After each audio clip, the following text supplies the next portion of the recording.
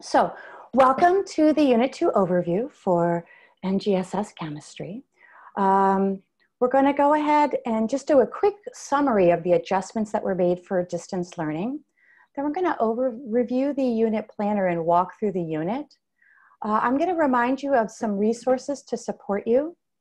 Then we're going to have some time for collaboration so that we can, and some suggestions for how you might use that collaboration time might be to discuss like what kind of organizer you're going to use, determine asynchronous or synchronous lessons, talk about how you might modify things for your particular student group. And then I'm going to have some questions at the end. All right. So in our Unit 2, we've changed a few things. So the originally the order was we're going to do what makes gold so valuable. That hasn't really changed a whole lot except for some pieces have been moved to the interactive student notebook to make it easier for students to explore and comment on those. The created table was originally an activity that was done on paper, and that's been moved to a Jamboard for that. What makes a stable element was a PhET simulation, and that remains a PhET simulation that students can work on. The metals, non-metals, and weighted averages, that was in there, and that sort of stayed as an activity people can do. Because we can't do the flame test lab in person for distance learning, we have moved that to reviewing videos, but you can also do the in-person version where you're in a lab and doing the flame test on that, and you can look at that on the other version of the unit planner. And then the periodic trends is still a Google Sheets activity, and that's in there. Then we have the test, and for those people who are doing distance learning, we've replaced the battery engineering with jewelry engineering. It's more of a research project with simulations rather than battery engineering, which is a hands-on wet lab. And the ones that are there for the non-distance learning, if you're still teaching in person, are available on the PMSP website. Now, this is our unit organizer, and this is what it looks like for the distance learning piece. And this is just a picture of it. And if I click on it, it allows me to go into that unit organizer. And this is set up so that if you get a copy of the slides, you can make your own copy of it here. And that way, if you decide you need to make some changes, you can do so. Now, in this interactive notebook, in this distance learning methodology, what we have here is we've got the student interactive notebook, and I'm going to go ahead and open that so that we can talk about that a little bit more in a minute.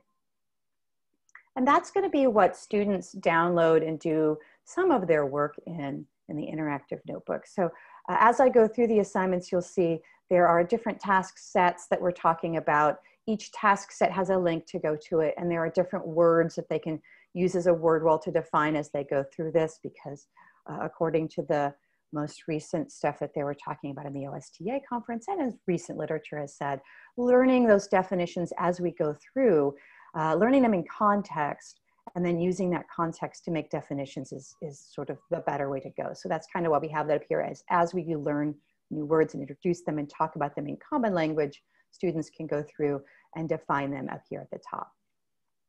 Then they have just a way for students to track their own learning in here, and then it goes through the different task sets. Now I'm going to go back into that unit planner that I just had a second ago so that I can walk through what those tasks are and sort of how we're managing that in that unit planner. So here is the distance planner that I went ahead and was looking at. I think I'm going to stop sharing just to make sure that I'm sharing the right thing at this point, because sometimes if I'm sharing one particular piece, it doesn't always go through on Zoom. So here is our interactive, our distance planner. The first thing, and there's the standards that are going with it. The first thing is talking about gold. So why is gold so valuable? So that's not this first piece. Why is gold so valuable? We're going to talk about explaining the properties of gold. And this is really focused in on what is it about that element, the properties of that element that make it so desirable. Now there is a slideshow to go through that phenomenon that ends with the thinking about not only does it figure out what's going on with pictures to explain what's happening. And many of those pictures are mirrored in the interactive notebook so students can see the picture and make what they notice and what they're wondering about those pictures to the side. And at the end, you do a question generating Jamboard where students can go in and write their questions, and then you can move those questions around in an order so that they can see what's generated from that. So if I go back just really quickly to that interactive notebook, this is what I'm talking about. You can see pictures. What do you notice? What do you wonder? There's some pictures about like this has got gold and the other elements that are there are silicon and oxygen. And what are you seeing that's different about those elements versus what you see in that picture? There's a video that talks about why gold is so valuable that they can link on. And the link has been put in the interactive notebook because sometimes it's a little difficult to get links to play correctly across the Zoom. So that's easier for them to get to. Then students talk about like their precious items. There's a picture of gold in water because I can give you a picture of that. And there's a Mythbusters episode about what happens if I put sodium, a different element, in water. And then they're asked to talk about the difference between them. And that video is about 5 minutes long. And that's that unit introduction. That's task set 1. If I go back into here, that's going to be that first part. And then the next part is this create a table activity. Now there are slides to go through with that. And then pieces of this are put in the interactive notebook. So I'm going to show you what some of those look like. So in the interactive notebook, there's this Jamboard template and this slideshow so they could go through the slides themselves. And I'm going to click on the Jamboard template here to sort of show you what's going on with some of that. They'll be required to make their own copy. So this can be assigned either as synchronous or asynchronous work. I got to get my computer to decide to let me into that Jamboard. So it's waiting for Jamboard right now to make the copy.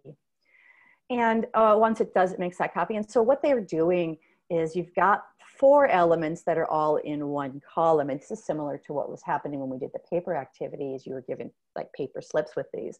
And they're asked to talk about like, what do they notice that's similar and different? And they're going to wind up, you can put their notes on here, and then they're going to translate those back into their interactive notebook.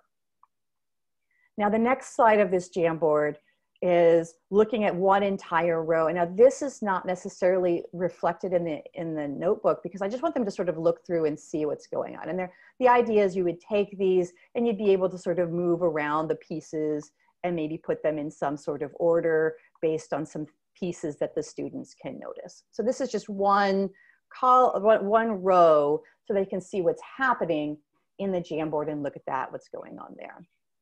Once they've sort of seen the patterns here, the next piece to this Jamboard is they're organizing whole columns by whatever they used a minute ago. So they can go through and say like, oh, a minute ago I organized a column by the number of spikes maybe. And so then I can take this whole column of things and put this spikes over here and arrange them here. And what it's asking for you to do in the interactive notebook is listed here across the bottom. So in the interactive notebook, you've done the secondary sort is when you're doing whole columns and you can start looking at what you see as patterns along there. Now, when I teach this in a synchronous class, I put people in breakout rooms to talk about like what that order or what that might be. If you're doing this as an asynchronous class, then I would say have them stop here and then start off at the beginning of class with this piece here of what did they notice and what did they wonder. Now, in their interactive notebook, they're doing products of missing elements. And we hadn't done this before when we originally wrote this, but I'm gonna recommend that for you, one idea that you could do is you could have them write this in their interactive notebook, or another possibility, and I'm gonna stop sharing so I can switch over to a different tab on my computer, is you could create some kind of Go formative as a beginning entrance ticket to the next class. So give me 1 second while I pull that up again, as my computer has decided that I don't want that one. And I can show you what that formative might look like. And if you want to play around with it for a minute, you can do that. Actually, let me,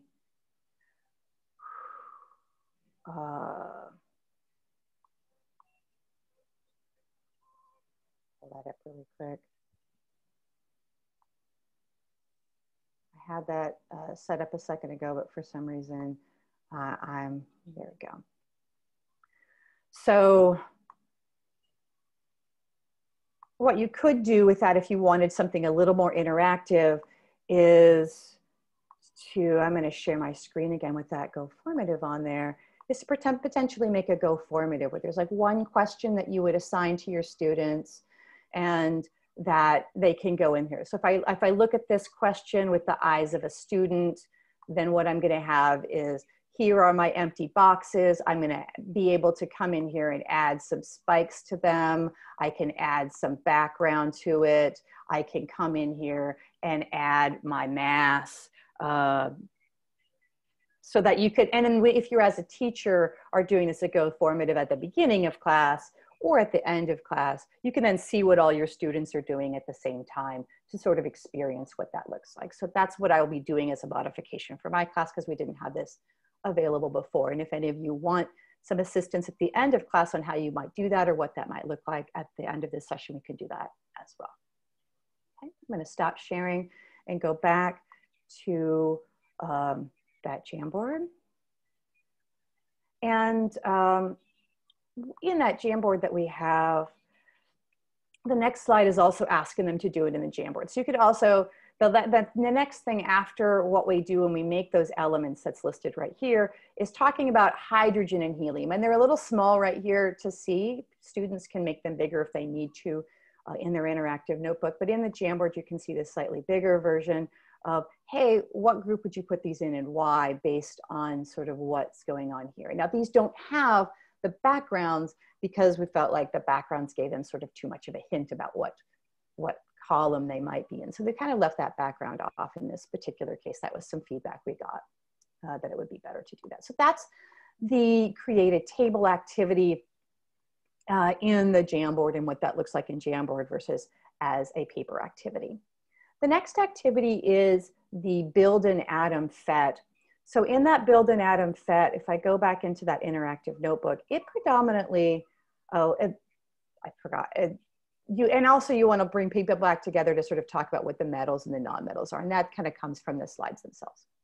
So the next one is this Jamboard, not Jamboard, this interactive FET on what makes, how to do a build an atom activity. And there's some slides in here you can do here. There's a board meeting discussion. The idea is that they're going to go through this FET simulation. And I would probably make a modification to make the FET simulation linked specifically into the interactive notebook. But if you don't have that linked, it's pretty easy. You can always just have them type in build an atom FET, and that will lead them into this build an atom FET activity. Now this is an HTML5 activity, which means it runs on Chromebooks. And in that activity, what they're asked to do is to go through the atom part, and they're going to open up the net charge, the mass number, and the stable or unstable. And they're just going to go through and play around with what makes atoms stable, or what can I do that makes them unstable? How can I play that? It also goes through and asks them to identify what causes this symbol up here to change. So at this is, so they can see that as I add protons, that changes. They're asked to look at like what changes the charge. And so as I add electrons or as I add protons, you can see that that's adding pluses or minuses. And it's asked them to look at sort of the mass number. So you'll see as I add neutrons or protons, that changes the mass number as well. The biggest thing that we often see with this is that students forget to unlock these and they forget to put the stable or unstable. So you'll want to make sure that they do that, because if I reset this to the beginning, you'll see that those are closed and this is unchecked. And if you leave it unchecked, then students will never be able to tell that things are stable or unstable. So that's like the most common mistakes I see that students make as they go through this activity. Going back into this, so they go through that and they do this data discussion template. So let me show you sort of what that looks like. So here, the board meeting discussion, what we're doing in that board meeting discussion and the way that I've run this, with the Unit 1's activities is we have everyone in class sort of comes into this board meeting data discussion. And you break them into breakout rooms and try to get your breakout rooms to be about 4 members. And so each member of the group would be a different person. So if I'm going to start using people from this, I might put this one, maybe it'll let me edit this. It's not letting me edit it right now.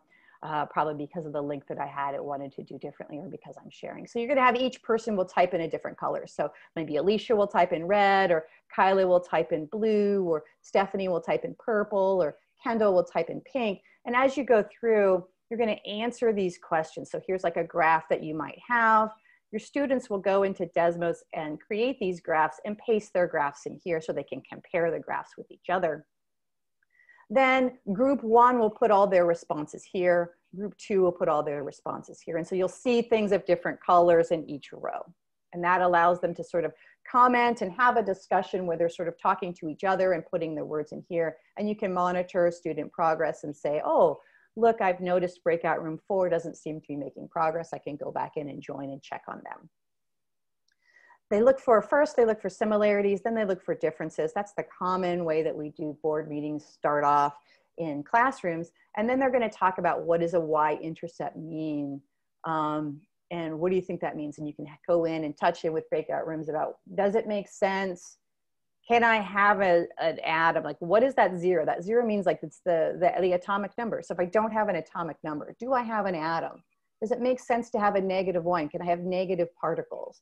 So hopefully with this, you're hoping to get them the idea that it's not possible to have a negative particle. So it's not really an atom. Now here, you're going to go back into the patterns, and this is part of helping them write their conclusion for this.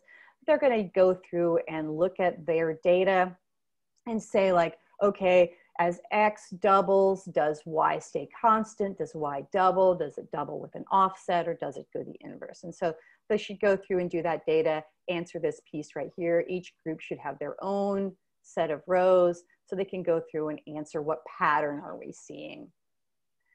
How do we go from understanding our data to making a prediction? So the idea behind this is you'd want them to sort of think about using their equation and whether or not they're within the range of their equation and what would be different about other kinds of scenarios.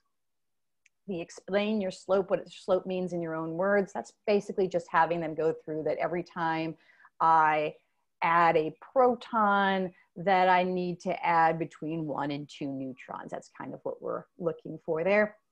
And then what's the relationship between the subatomic particles in a stable nucleus? Putting them to come through here and say, basically protons and neutrons, if they have the right ratio, are stable. And if there are too many protons or too many neutrons, that leads us to an unstable element. So that's what is in that data discussion template. And they would go through that, and then they would start going through and answering these questions in their interactive notebook. And the actual lab template is asking them to make a prediction in those slides about, and each student should have their own lab template there. And they're supposed to go through and then make a prediction as to whether or not, so this is the data that they would have gotten for independent and dependent variable. You would say like your protons and your neutrons and your electrons. This is the data they're going to get from that simulation. And then at the end, they're going to write a conclusion for, and you can go through and have them do this data as well, about what would happen with the different kinds of protons, electrons, and neutrons. So that's what this activity looks like. And hopefully with the 12 protons, they can make a reasonable guess. And I would expect them with the 60 or the 222, these masses, cobalt is 27, that's way beyond our limit. So they should be getting closer to the predicted data is near or the predicted data is far, and then started to getting to a smaller and smaller amount of confidence for that. Okay. After they do that, one of the key things that's important for students to be able to work on bonding is also, so stability will be important for nuclear, which is unit 3. Bonding, it's important for them to get a sense of metals versus non-metals. If you have access to POGLs, this is the POGL that you would use. If you don't have access, this is a free collaborative version of that. And that's talking about what makes an atom an ion. It also goes into what separates metals from non-metals, so they can kind of get that a little bit further in their mind around there. The weighted atomic mass is playing with a simulation to try to get an idea of what atomic mass is. There's this practice where you're sort of playing with it and looking at how much of each one you have. The idea around like, okay, this means for every 100 atoms, and one of them will be this, and 99 is this, and that can get them back to that weighted average idea, which will get us back to the average atomic masses for things on the periodic table. These are additional ideas you can do if you need some extensions for students, which sometimes I do. This is going through the alkali metals. Now, because some people are not able to meet in person, if you could meet in person, the flame test lab is one of my students' favorites. You soak some either toothpicks in some different solutions that have different metal ions and put them in the Bunsen burner to see what they look like, or you take some metal sticks and put them with some crystals on. Since you can't do that in person, what we've got here as a distance learning option is that there's some sources where you can see other people doing videos of what they look like. And then it talks through, and it's taking a moment to load because we're doing a presentation about like, what do the spectrum look like? And then the color of each metal. There's a video that goes through and it talks about those ions are. You say what the ion name is, you look at the flame color. That's kind of mimicking what we did in the class. And then predict the flame color for some unknown substances. And then there's some evidence from this video to determine flame color. So you could go through here, and then there's like a little bit more detailed case study, a sort of for your Exceed students, to kind of go more in depth about how you use this kind of lab in order to determine what contaminants are in different places. So this is a medical related one for that. The next activity is electron configuration. I would recommend this as being sort of more of a asynchronous activity with a little bit of synchronous support. So the way that I'll be teaching it to my students is that I'll give them this, and then I'll suggest, hey, for my asynchronous time, I'll make available about a 20-minute piece so that I can talk through the parts that they don't get once they've read this article, and then practice writing electron configurations. Now, I find that electron configuration isn't technically in what they've listed as the NGSS standards, but students who are moving on to either IB or AP chemistry definitely need it. So I tend to put that in as more of an Exceeds activity for my students. The last thing is this periodic trends activity. The periodic trends activity, you're going through and you're doing, getting some data from, so we have these data sheets that are in Google Docs, and I split people up into different breakout rooms to go through and basically take this data. So like maybe you're the yellow group and you're gonna do this data here, and then they're gonna use that data to put this into this periodic trends Google Sheets. So I'm gonna put the Google Sheets up here. And so here's the main tab, because I find that when I put people in a breakout room, they forget everything I said about what their instructions are. So when they start on this tab, it says, find the tab that matches your group. And you'll see along the bottom, I'm gonna move my bar here, that it says breakout room 1, 2, 3, and it continues out to breakout room 8. And the 7 and 8 are ionic radiuses, so they have a slightly different instructions. Here's the data that they would need. And they're gonna go through here, and each group is going to put data into this based on there. And you'll see as I add fake data in here, I've got this as view only. So if I was to, when I do this, I'll have to make my own copy. So you'll have to instruct your students to make a copy, because we don't want to mess up the main template. So once they go in there and they've made their own copy, it'll take a second for it to load the tabs at the bottom, but I want to show you what happens when they enter the data. So as I enter some fake data in a second, you'll see, come on. You'll see that once it loads this up, But as I enter fake data, it should go through and automatically graph it on the graph that's there. There's that graph loading finally. And so now you can see that you're getting things for each particular group. And as I add more data, it'll start to add lines, trend lines for that data. And this is showing electronegativity from top to bottom. So that's labeled this because it's going like group 2, group 3, group 4. So as we go down the rows versus the group that does the electronegativity across the rows, and it specifies and it clarifies that that's the blue one. So once again, I'm going to enter some fake data, and you can see that now we're graphing, across the row. So you can see the trend across the row in there.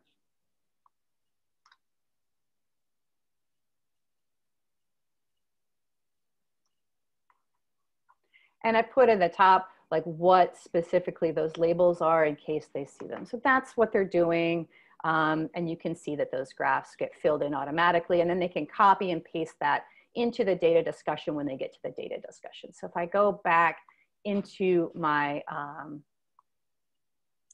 interactive notebook here, which is I'm sorry, I've opened so many things. If I go into my interactive notebook for this activity and I scroll all the way down to task set 4, you can see that there's the student version of the slides, the data that's there. It's also in the other place as well, just to make sure that they don't, that they can find the link. I know that my students often get frustrated with the ability to find the link, so I overshare links to a lot of different places in order to ensure that that happens. So we'll have one data discussion template. Now, if I go into this data discussion template, the link that I have is a view-only link. So what you might want to do with your interactive notebooks before you share them is create one per class, or take that link out and share it in the chat when you do that. Because I believe right now, this is in my Zoom window, it says request access. So you'll want to do that, and you'll want to have one copy for your whole class, so that as they go through, they can take those graphs that they've made and they can paste them into this to have that same sort of discussion about similarities and differences and what do things mean. So that's the periodic trends.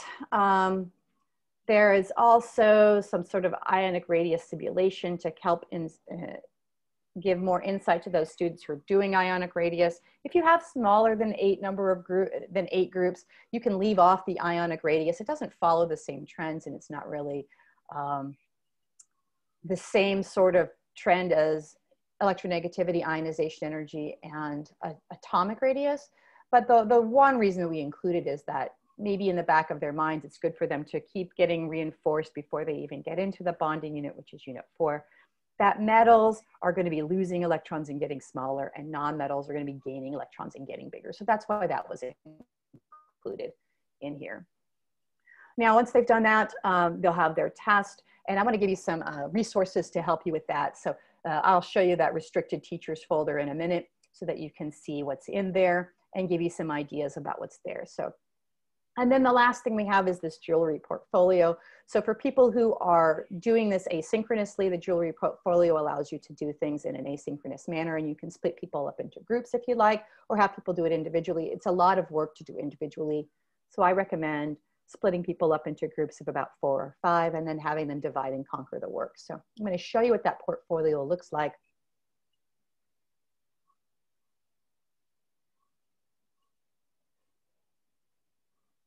And once again, when you click on that link, it's going to give you, normally it's going to give you a version that's going to be view only. I'm going to skip that. So it talks about first about jewelry, pretending like you have your own jewelry company.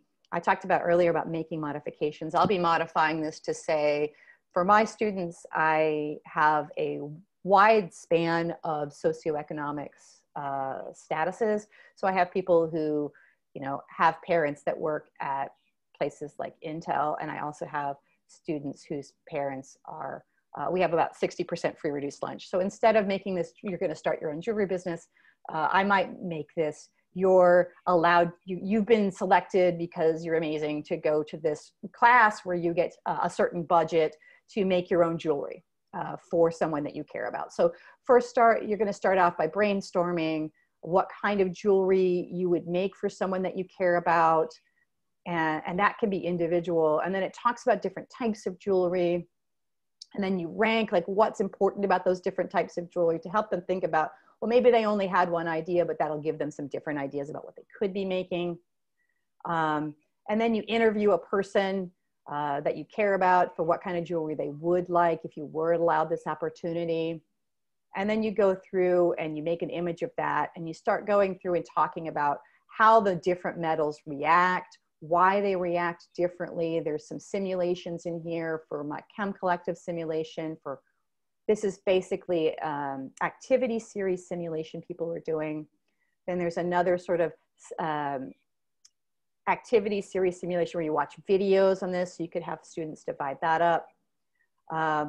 Then it talks about why those things are reacting. You can have them add this data to form decisions to figure out how much you want them to do. Then there's an activity in here about alloys, like if you're mixing things together, like maybe they want to make something that isn't as expensive as gold, but looks as pretty as gold. So this is talking about what happens when you mix metals together. And this mirrors, we talk about mixing metals together as a substitutional alloy, although we don't use those terms because it's a little less sciencey, when we go through and we do our periodic trends, because we're trying to figure out like what atom would follow the trends that fits in there to make an alloy. And then they go through and they do some simulations for different alloys. And then it talks about electroplating and how electroplating works, and has some simulations and activities around that to go into what would they do for designing their own jewelry. So that's basically the unit. For those of you, since it seems like at least one of you are potentially still doing in person, but maybe doing things online and changing, I'm going to just show you really quickly where these things are. On the Portland Metro STEM Center site.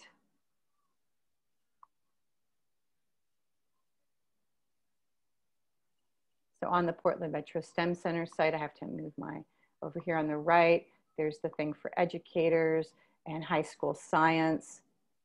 And you can see as you scroll down the high school science that there are some chemistry curriculum things. There are the units as we have put them together for distance learning, and there's also materials available for in-person learning if you are still doing that. Okay, I'm gonna go stop sharing for a moment and go back to my, and see if there's any questions before I go back to the slides that I was looking at a minute ago.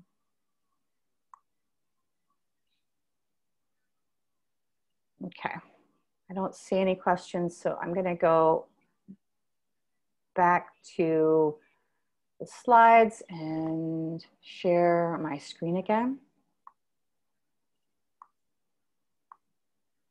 So we've gone through the unit organizer and the interactive notebook and talked through all of that. I do want to tell you about some additional things that are available. So I also want to talk about first this. So I talked about one of the things is an organizer. We don't have an organizer currently yet that's created, but this is what mine looks like. I found that while trying to give my students the lessons in Canvas, because all of this is available, you can, in the Canvas Commons, there's a Canvas version of this. My students are still struggling with trying to keep track of all of the things that they have. So feedback from my students is that they needed an organizer like this in order to link to all of the items. And so you can see on here that I have 2 different classes that meet on different days. So I put what date I'm meeting and just links to what task set it is in Canvas, how to turn those task sets in. And so when they become due, I make this link active here so they can link on it and make it due. And I kind of keep track of, this is as much for me as for them, is like, what am I doing on an asynchronous day versus a synchronous day? So what am I doing there to help me keep track of that? I don't know what your districts are doing, but we have a 4x4 where we're alternating synchronous and asynchronous days. I know several people in the districts are doing that, but some of them are doing things differently. So that helps me keep track of it as well as my students. So I'm just recommending that, as my students have given me feedback that that's incredibly helpful and they wanted that. Other resources to help you with distance learning is there is this restricted folder of tests. I am on the wrong, I'm sharing from the wrong place, but there's a restricted folder of tests that shows where things and has alternate modes of assessment. So I'm going to stop sharing for a second because I have 2 Google logins, and one of my Google logins has access to this and the other one does not. So I'm going to go and open this in my other Google login so that you can see what that restricted folder is, and thus showing you that it is restricted. And there was my school login, which is the one that has access, is the one that they've linked to the PMSP course. So what happens is when you take the PMSP classes, they give you access to this restricted folder. This restricted folder has lots of examples of tests that you can use, and so I'm recommending that you want to look in this. So if I go into Unit 2, and you can see that there's a test bank of questions you can look at if you're looking for 3-dimensional questions that match this material. There's also keys for a lot of the activities, some pre-assessments if you want to use a pre-assessment, and like a portfolio. So lots of teacher notes in here to help you with what's going on in this activity. Now, one other thing I want to show you in here that's alluded to in the slides, but you require is this assessment options for remote learning. As we're doing this remote learning, a lot of the assessments that we have tried to do may or may not be applicable. So I want you to show you this as an option to think about what are some different assessment potentials that you could try to do. So there's the Go Formative, which is really useful. It gives you a lot of different kinds of question types where students can draw models, do mathematical calculations, answer questions, and you can watch them while they're doing it. So you could have a Go Formative test where you're doing it synchronously and you can see them answering questions and give them feedback or see where they're doing things. Other things you could have, other options are things like you could have them do a slideshow or a PowerPoint where they have to explain the phenomena using common language. There's also, uniquely worded questions that deal with a specific cross-cutting concept with a specific scenario, that where you're having them use things here. So anyway, there's a lot of different resources in here that you can look for in order to improve tests, because I know that one of the things that has come up in these webinars before is how are we going to manage cheating in a distance learning scenario. And there's a lot of options and ideas in here for how to make things non-Googleable answers that require them to understand the content. So I just wanted to show you that that's available as well. Okay. And once again, that's just in that restricted folder, which if I stop sharing and I go back to the PMSP website,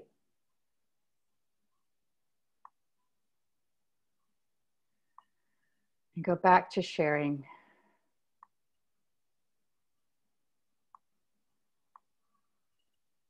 When I navigated to here, I just kind of went to the PMSP website, went to educators.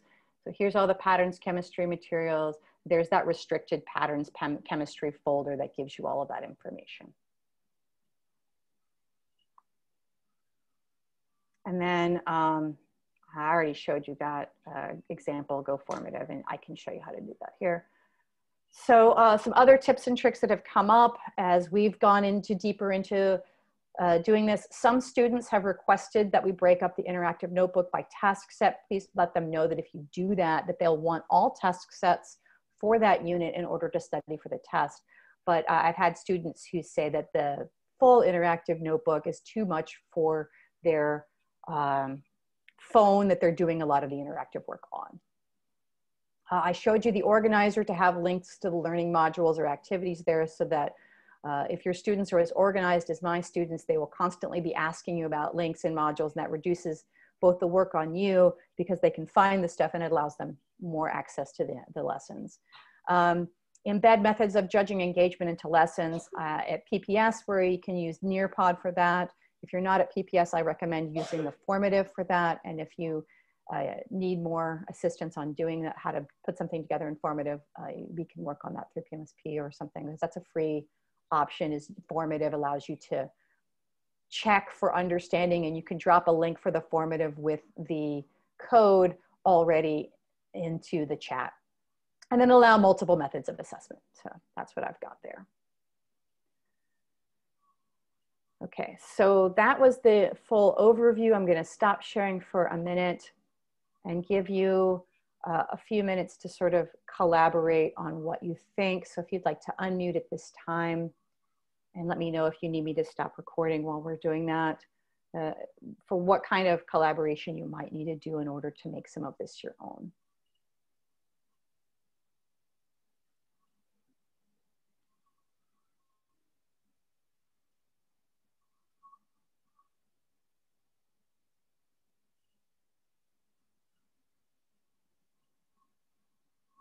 Since I'm not hearing anyone, I'm going to pause the